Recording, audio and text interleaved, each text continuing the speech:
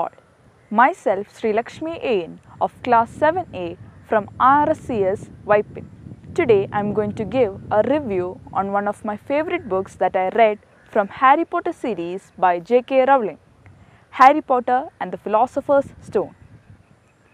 This book is the beginning of a fantastic journey of the legendary wizard in the wizarding world, Harry Potter.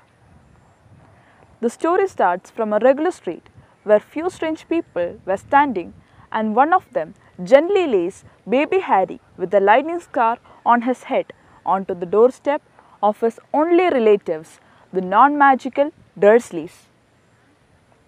As time goes, little Harry grows with the Dursleys, where he was not treated more than a servant. He was forbidden to ask anything about his family or past.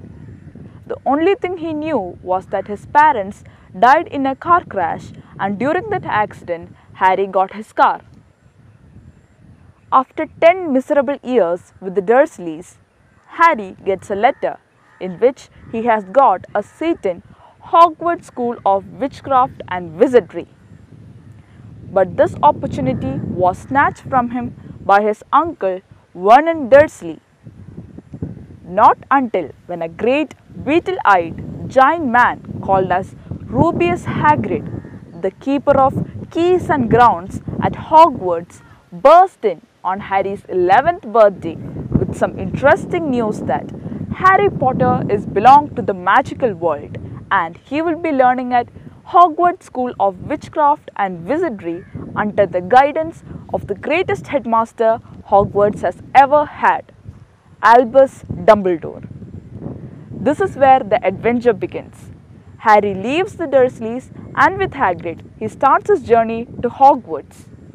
During his journey, he gets to know that his parents, James Potter and Lily Potter, were killed by a dark power known as Lord Voldemort. And by some kind of miracle, he was able to defeat the Dark Lord at the age of a year and 3 months, because of which he was so famous at the wizarding world.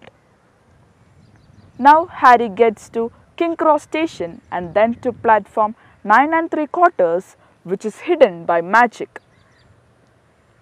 From here, he starts his journey to Hogwarts through Hogwarts Express, where he meets his new best friends, Ron Weasley, a loyal, kind and funny boy, and Hermione Granger, a kind, smart and bright girl.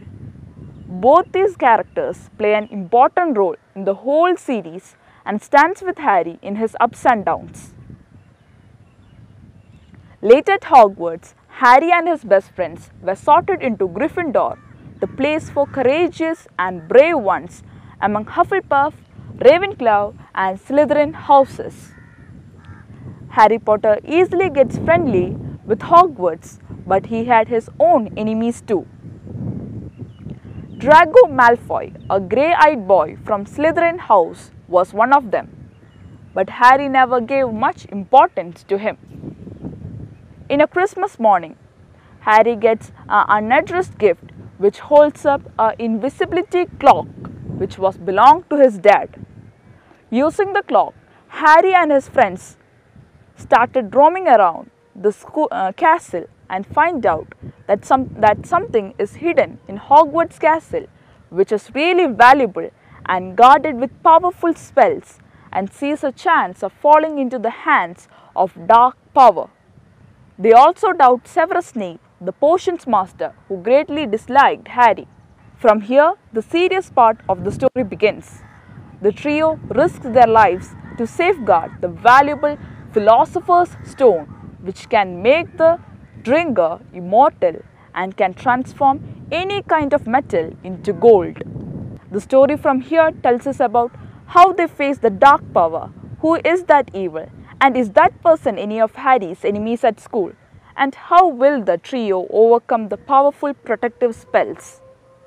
This part puzzles the reader's mind. This book is a great addiction to both young and old and is the perfect suggestion to all those fantasy lovers.